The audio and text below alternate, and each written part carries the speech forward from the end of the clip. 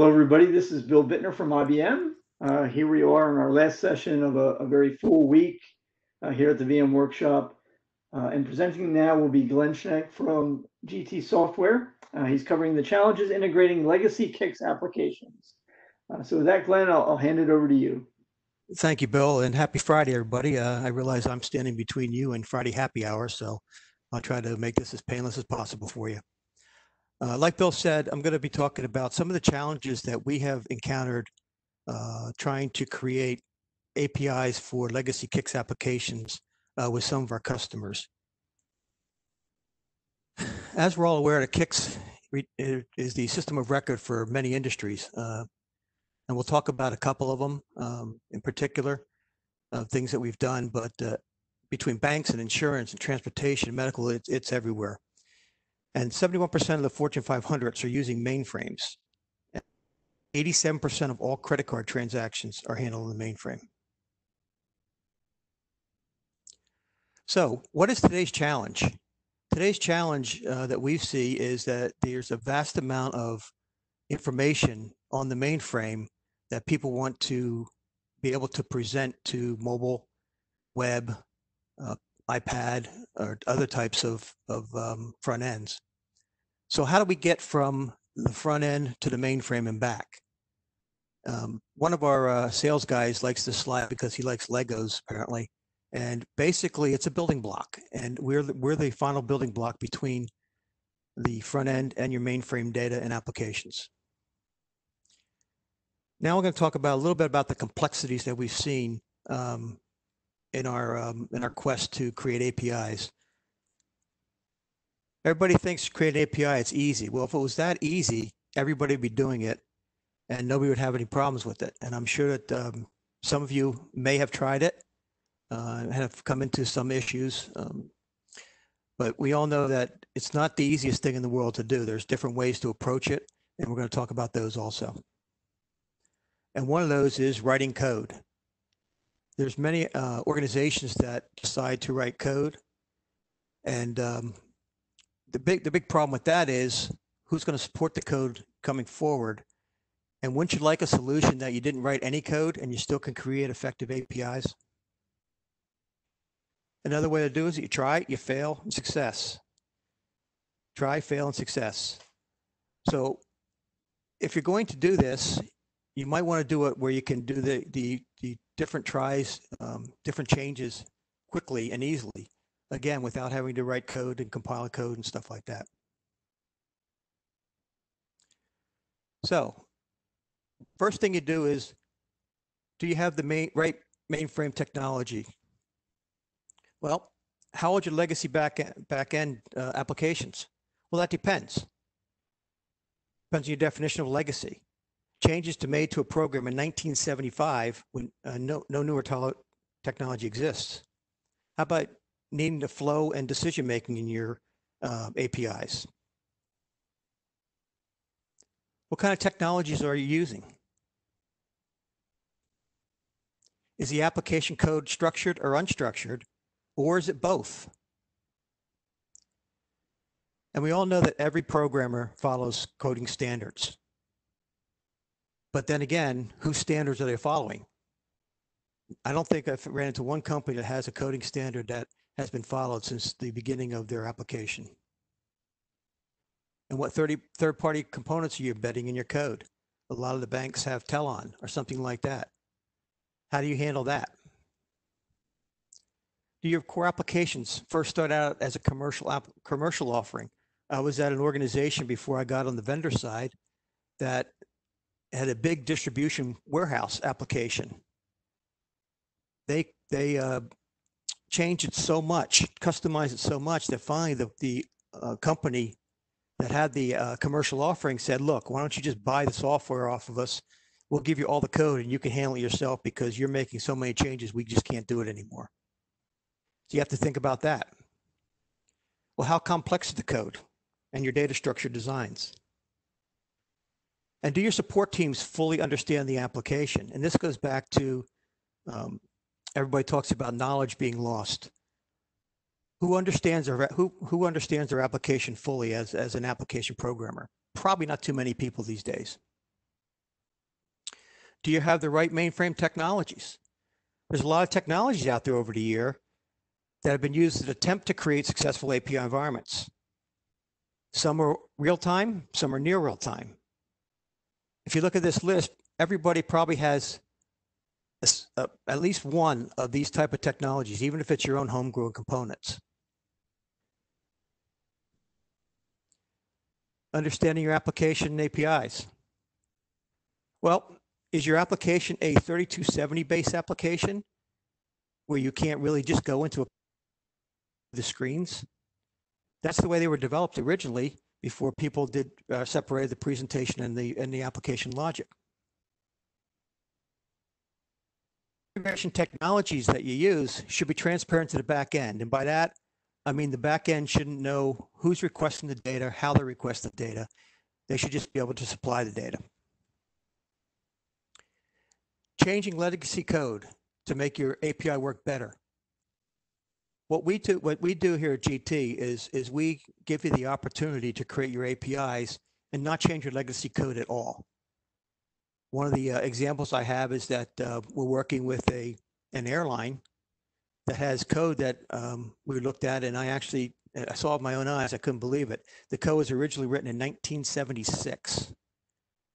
We were able to create an API for them without them changing a single line of their back-end code.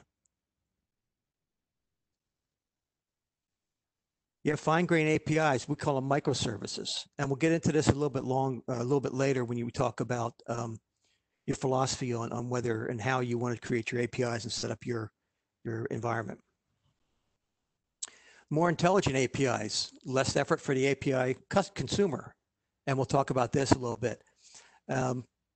We'd like to talk about getting your applications and doing APIs for your application is like a box of chocolates, because you don't really know what's in there until you go in and start poking around. Okay, some of the complexities that we talk about. Your flow in your application may do a couple program calls, then a transfer control. Do you really need to know that for your API, or you just need to know what you need to come in and what you need to come out? You could have multiple input or output messages, and we'll talk about this a little bit later too. Your messages could be variable length or multi-part, or they can have different layouts. How do you handle that? Or you can have some redefines and an ODO in your code. How did you handle that? Null terminations. We ran into a situation where on the data, they had a 3fox as a null terminator. Well, in 3fox, you put that back out to the front end, and it's like ampersand asterisk alpha 3 or something like that. So we had to figure out a way to get by that, so we could present the data as it normally is. Does your 3270 have screen macros? Do you use macros on your dialogs? Do you have any conversational dialogs? How are they handled? They have to be handled a little bit different. And what about any external applications, the 3270 applications, other 3270 applications? Can you look at a screen that doesn't have a BMS map, and how do you handle that? And then you have a complexity of your transactions, and we'll go over that a little bit, where a transaction can come in, and depending on what the data is, it goes one place or goes a different place. And how do you handle all that into your API, especially if you don't want to do any coding? One of the things that we offer or we have available is a thing we call the application analyzer. And this is a really cool product that it doesn't like an X-ray into your environment. You put all your code in there, and it has like 100 and some parsers. So you can go from an XML document or a JSON document all the way through to your mainframe COBOL, does Java, C, or whatever. And you can say, if I change this field in this copybook, where does it affect the entire flow of my application or my API? We talked about before about microservices and how they affect the front end consumer applications. Here's an example. And I worked at a bank for a while, and we had some of this that we brought in. We actually brought in Ivory to do this, where I may be at the bank and I have multiple accounts. I have a checking account, a savings account. I might have a car loan. I might have a 401k there, a mortgage. Well, in order to get that information from the mainframe as a front end application, I have two choices.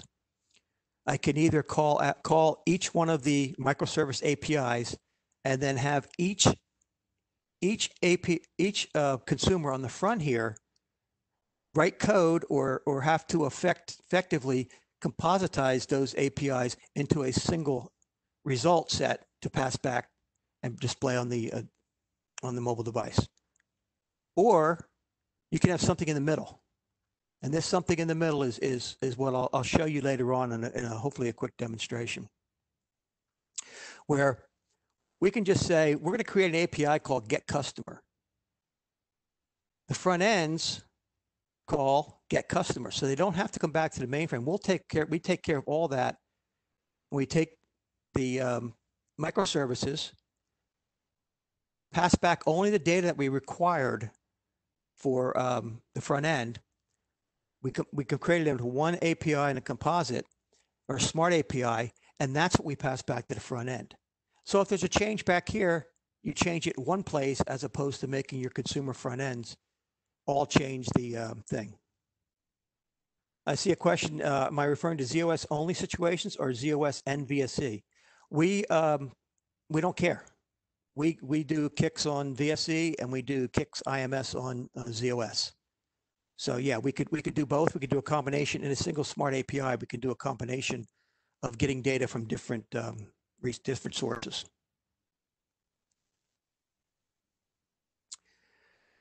Go back again to reinforce what I was talking. You can have an API manager here, but that's all nice, and it can go back to a single microservice with a single input and a single output, and you map the input to the output. And this says REST, but we do SOAP and REST. So if you want to do SOAP, we can do that. If you want to do REST, we can do that. And again, you have an API manager, and you have the API processing logic, which call each.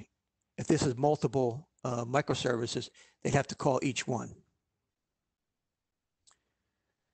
So what we do here is, you can see we put Ivory in the middle, and they could still go and call that single REST API if they want.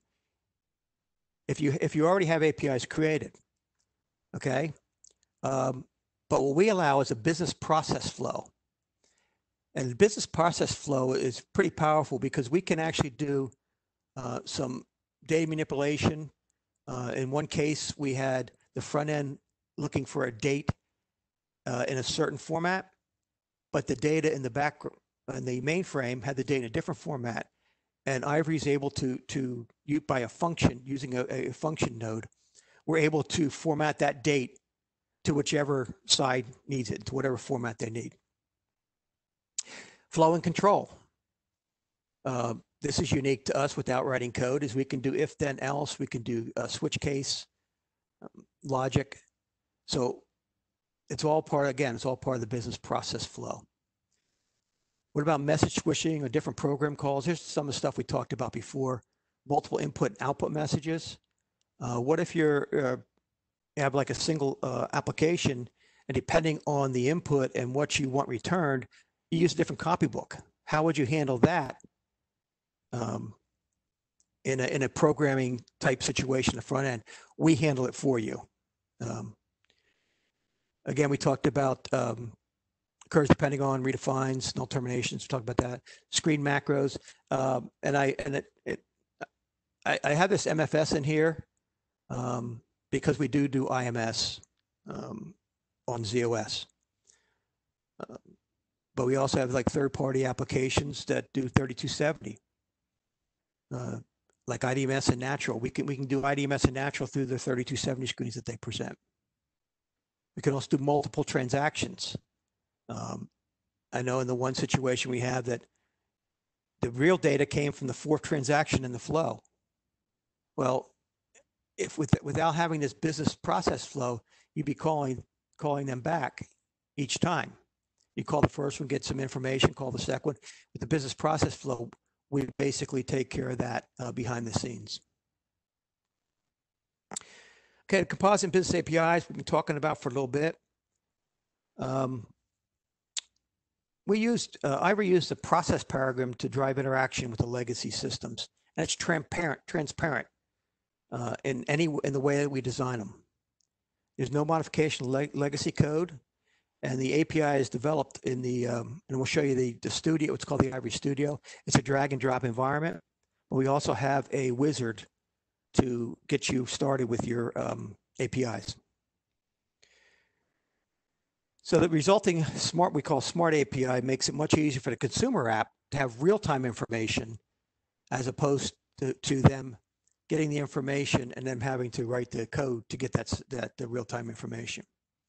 As part of your business process flow, you could also call out to an external service. This could be any API, REST or SOAP that is external. Couple customers.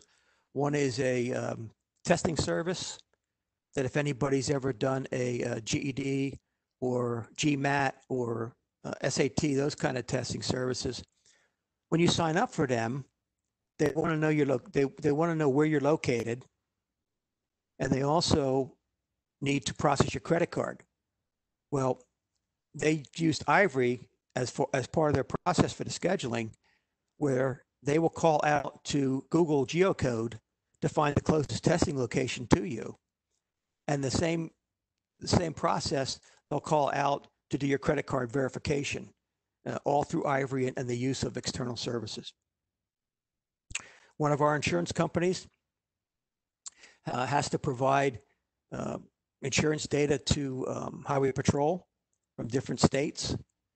So as part of their API, they've created a call where they can go and have the FHP call into them to check the verification. They also had a situation where somebody changed your name, got married and changed your name, and there was like 5 or 6 or more places in their system where the name had to be changed. And when they do that manually, they had to go to each one of them to update the name.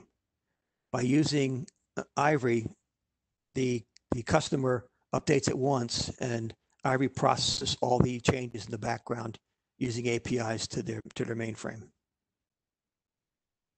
Here's a look at one of the actual APIs that we created for the airline. And what happened here is that depending on what was returned, actually, but this was an IMS one, but they returned a full blob of data. It could be 1 page, it could be 100 pages, but each page could be different size. And we were able to use our switch case technology that says, hey, if this is the copybook that's coming back, run down this leg and then go back and check for more. Or if it's this one, this one, this one. And here's a catch-all saying, I don't know what you're talking about. And it would go back and just end the transaction there. But this is all the technology that we used. Again, no code in the background. We used the wizard to create this base API, and then we just did drag and drop decision nodes and switch cases in the background. One of the things you also have to be concerned about when you're making APIs is who's going to handle the error conditions. The error conditions from the application or the error conditions from the call have to be handled somewhere, somehow. Are you going to have your consumers do that for every API, and every consumer has to change every API if there's one change? Or are you going to let your API, smart API manager do that? So we give you the ability to interrogate the error conditions. People get a warning and they say it's okay. Some people get an error and we want to put the error back to the front end. Or we could do is we can customize the error to present the front end with a more logical error message as opposed to what we're used to seeing in the green screen. We also give you the ability to change the logic flow of the API based on the error. So it's a very powerful thing depending on the situation that's coming back. 3270 transactions, okay? I often ask people how they do 3270 transaction APIs, and basically the answers I get is, we're not because we can't. Well, 3270 BMS, here's some of the complexities and the issues that we run into. Some of the BMS macro fields that people have front ends, and they don't know how to handle them with any programming language. So we take these into consideration, and we have ways to handle this as if the BMS map was presented to the application from a screen. Non-BMS. Well, now you don't have the BMS names to do. How do you handle fields referenced by position? We give you the ability to reference the field by position, but also to rename it to something that you understand and the front end would understand. Again, potential multiple screens, unknown issues with screen fields. Here's another one of our customers. It is a organization that does benefits administration for the union out in Los Angeles. And they had an issue where they had all these screens, and they wanted to present it to a front end, and they couldn't figure out a way to create it by using programs. So they came to us. We created APIs for them. And it's interesting with the COVID pandemic that we're happening now, we actually talked to I think it was one of the senior directors, our sales guys, talked to him, and he said, "You can't believe how valuable this has been to us during the crisis, because now all of their call centers and everything were shut down, and people couldn't just walk into the organization, the administration organization, and get the information. But by being able to do it online, people were thrilled that they could still find their information during the pandemic." Here's a view of the one I was mentioning from the airline.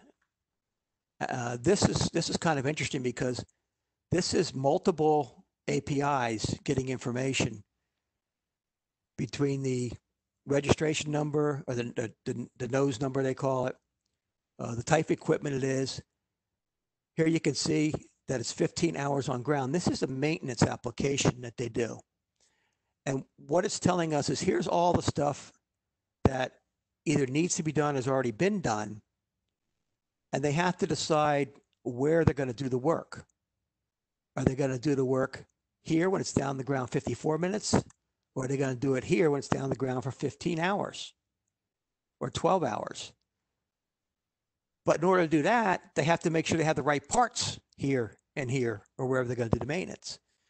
So the integration of all their applications that they would, or their transactions, they would do green screen, go here, green screen, go here, and try to match it up.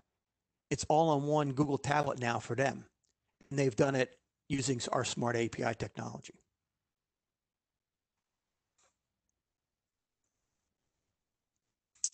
Design methodology, and we talked a little bit about this. How do you want to design your API, your structure of your API? What we have found is that the best way for organizations to do this is to create what we call base services or microservice. That is, it's closely matching a one-to-one between the service and the transaction. And the reason we do this is because then you can use that single service over and over again, as opposed to redoing it if you do it every time in a complex. Because in the composite or smart APIs, as part of it, we can call these base services one at a time. We can call them. So by having a base service, you're able to have a microservice of an individual function or transaction. However, when you need to put it out to the front end, who needs multiple transactions, you're able to do that by calling the base services through Ivory. Here's just a little picture to go over what we've already talked about. You can have your app server or your ESB up here, an API manager. you can have an Ivory server running, or I'm sorry, you create a composite API, which can call base APIs from anywhere. It could call it from here, can call it from there, can call it from an external app.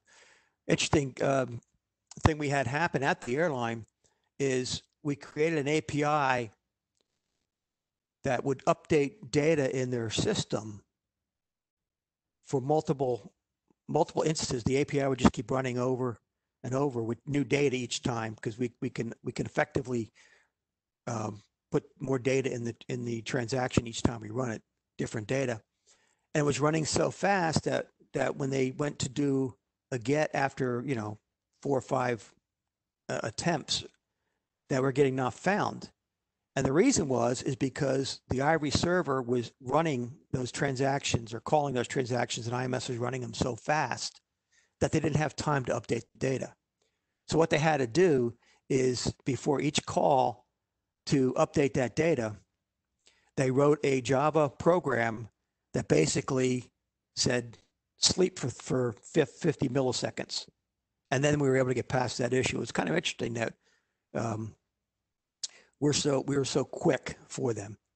They also ran into a problem out there, is that they want to update parts. Said a part that they're getting now is from Boeing, and it used to be from Lockheed before. So now they have to update their parts records. Well, that's fine and dandy by doing that with a green screen, because you're doing one at a time. But what happens when you update an engine which has 10,000 parts? Well, now the people that have the front end tablets now, and they're doing their testing, is they would hit the Google tablet. A few seconds later, they said, that didn't work. And they hit it again, and they hit it again. And the IMS lady came over and yelled at us because they ran 60,000 transactions in 3 minutes because they kept hitting the submit button. Finally, we convinced them to gray out the submit button when they did it the first time. But just some of the things that we run into along the way. As you can see here, we are talking about ZOS, VSE, or even zCloud, any mainframe. We're actually, with CICS, we're actually close to other platforms that CICS runs on. And I'm working on that right now, which is a lot of fun. Here's our studio. The Ivory comes in, there's 2 pieces to Ivory. There's the Ivory Studio, and there's the Ivory Server. The studio is where you develop the APIs, you deploy them to the server, and the server is the one that actually does the processing and the calling to the remote systems. Here we talked about drag and drop, no coding, because we do not do any coding. Under the covers, we create some data formatted that the server understands, but there's really no code that you have to write or maintain. You can do multiple transactions, as you can see here. This is actually a API that was created for a European bank. They had a situation where one of their account holders wanted to buy stock, and they couldn't, they didn't know how many shares of stock they could buy. They'd call into a call center. Lady at the call center, the person at the call center would run a transaction, which we could create a comm area, but they obviously did it with the terminal at the time. They run a transaction to get the account, right? Get the account number. Then we come in and say, is the account number valid? Yes or no? If it's not, we put out an error message, and we come down here saying name not found, record not found, or whatever. If it is, we'll go out. They would have to go out to a stock trading app, and they find out what the current stock price is. Then they have to go back to a 3270 screen to see how much our account, and then they take a piece of paper and a calculator and calculate how many shares of stock this person can purchase. Well, with Ivory, they were able to combine all this in a single API where we get the account number, check it, call out to the stock service, see how much money they got, do the calculation for them, and then put out, you can buy X number of shares. They now allow their customers to do this by themselves online, as opposed to having to call or go into a bank and run 4 different processes to get the information. And as you can see, we have the conditional logic. We have error handling down here. We do arithmetic and string functions, which is in here, where we find out how many shares of stock they can buy. Governance and security, whatever security you're using today, you use Ivory. The call to external web service APIs. And it's actually an agile type development, because if I wanted to change something in here, I'd make the change, deploy it, test it, make the change, deploy it, test it. It's really quick. And once you deploy it and it runs, it's available to somebody to call, as long as they know the URI. We talked about the server. Basically, the server can run either if you're running ZOS, it can run on ZOS to start a task. It can run on IFL. We don't care what version of Linux. It can run on Windows or Linux server. The airline runs on Linux server. We have other customers who run on Windows server.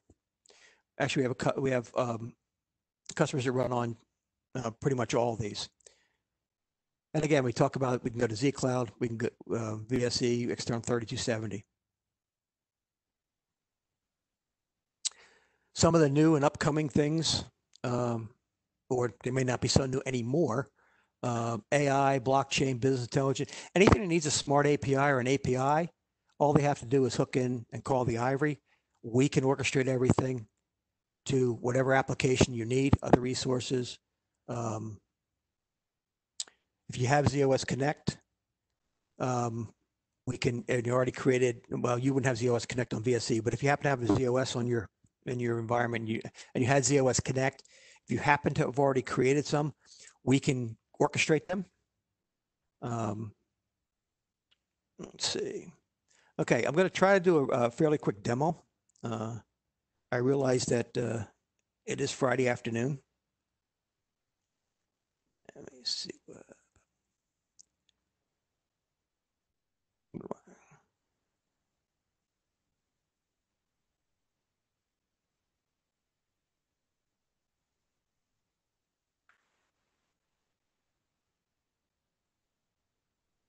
As soon as I can find my window.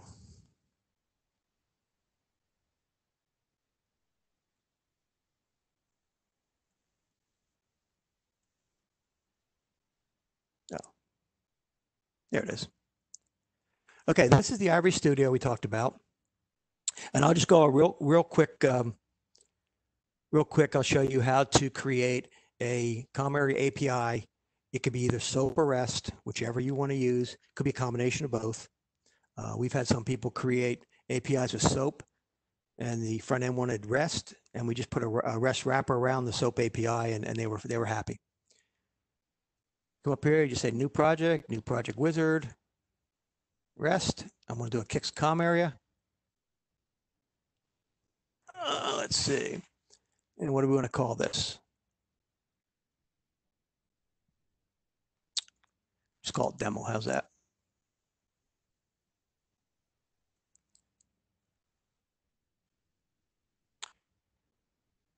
And if you look here, description, you actually can put documentation in there, and that'll be in HTML form.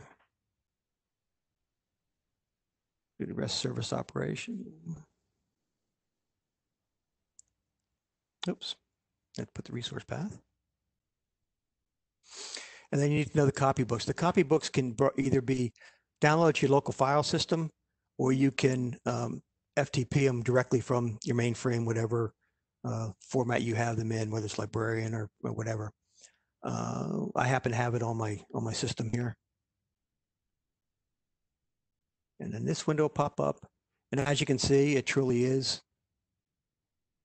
just a global copybook. So you can import it.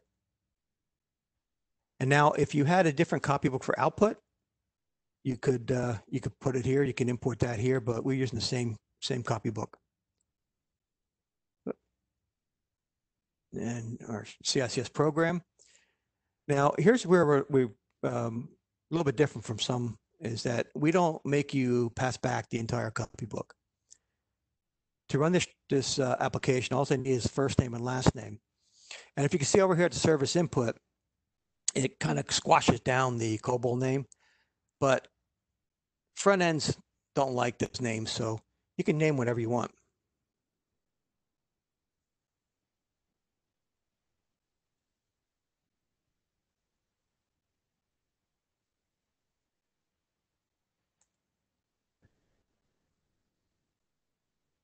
And then we'll go for our output, move to output node. All we really want to come back is we want the account number, and we'll bring back the first name last time. That's okay. I'm not going to change the names here just for expediency. And then if I hit finish, I now have a working API. I'm going to deploy this.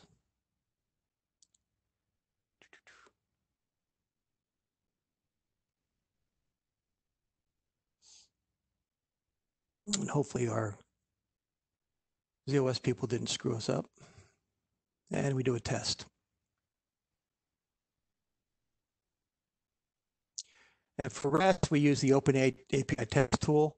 For SOAP, we have an integrated test tool into the project or into the product.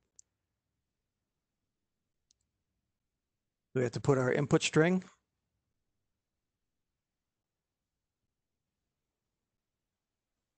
Oh.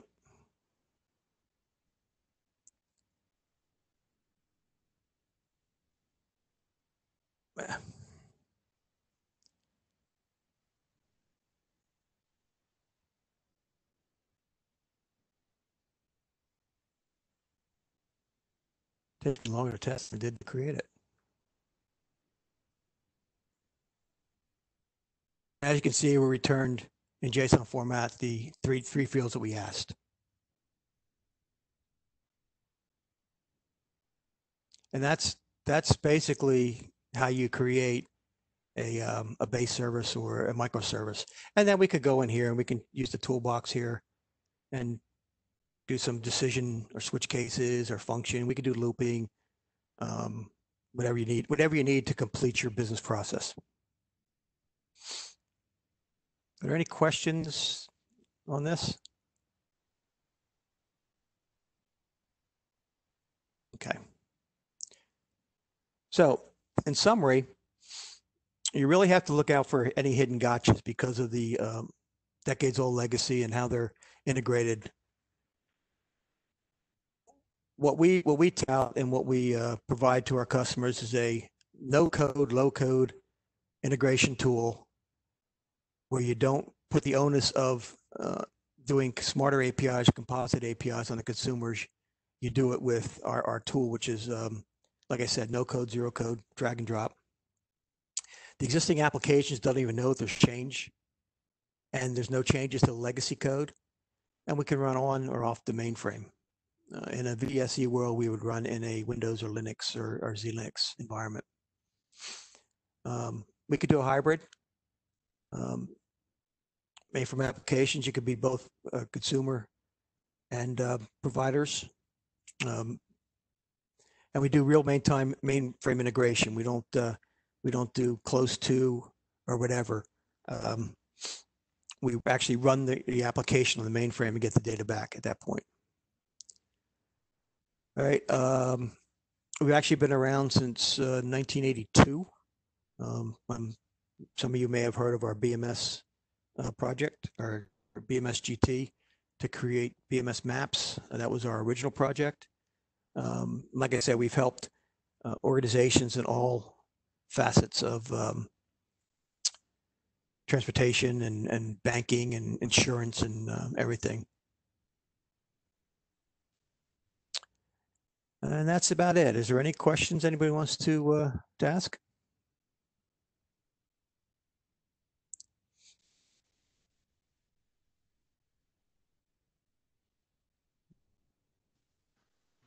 So any questions for Glenn? Put them in the chat, or you can unmute and share them.